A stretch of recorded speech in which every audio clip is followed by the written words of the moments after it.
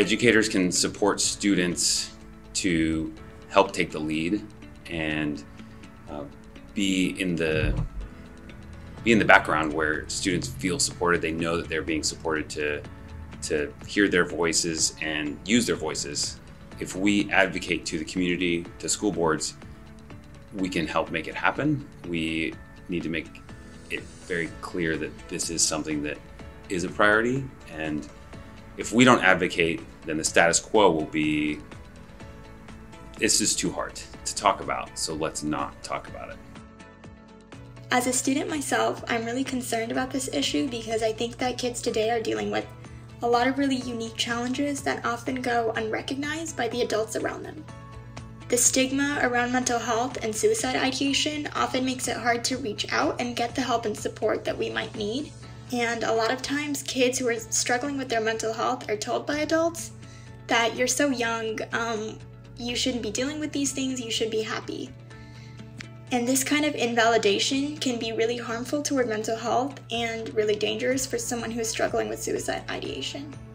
Because of COVID-19, suicide rates have increased.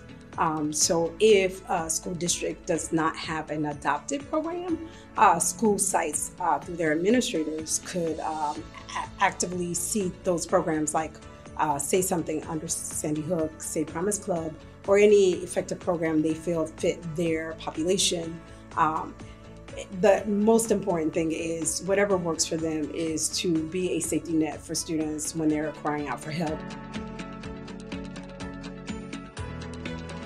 Collecting data on what works for the schools and if they need to readjust, implementation of programs to do that.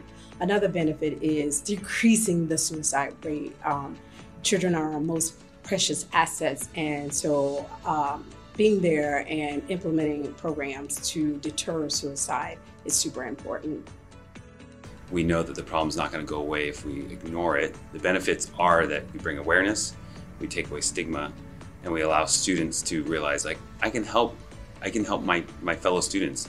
I can help by saying something. And students also realize, I don't have this huge problem, or I have a problem and it's okay, I'm gonna bring it up to an adult because they keep talking about it and I'm having thoughts, I wanna talk to somebody, so we can make a difference on a number of levels.